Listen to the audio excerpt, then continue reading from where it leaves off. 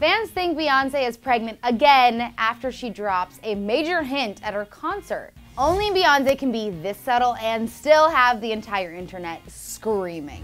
Fans at Beyonce and Jay-Z's recent On the Run Tour 2 show got a dramatic surprise thrown at them when B did something that seemed to suggest that she might be pregnant again. A fan captured the moment and shared the video on Twitter, which shows B finishing her performance of Bonnie and Clyde by doing a subtle yet very cryptic gesture. Take a look.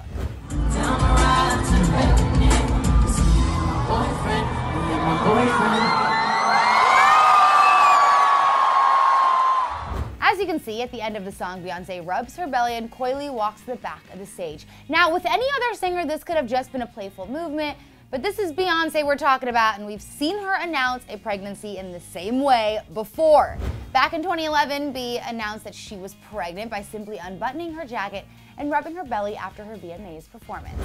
So it's no wonder that fans are reading into this recent belly rub, and it took no time at all for that video clip to go viral and the pregnancy rumors to go into hyperdrive. One fan tweeted, quote, "I watched Beyoncé perform in Rome, Italy today.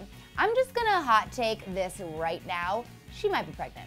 Another pointed out, quote, "Beyoncé is pregnant, to be honest. Y'all thought they would stop at 3 when their favorite number is 4? Another fan commented on a fan's post that read, quote, "Beyoncé still killing resentment while being sick," replying, quote, "Sick? That's a funny way of putting it."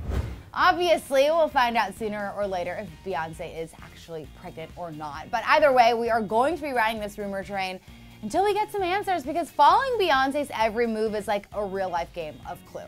So now I want to turn it over to you guys.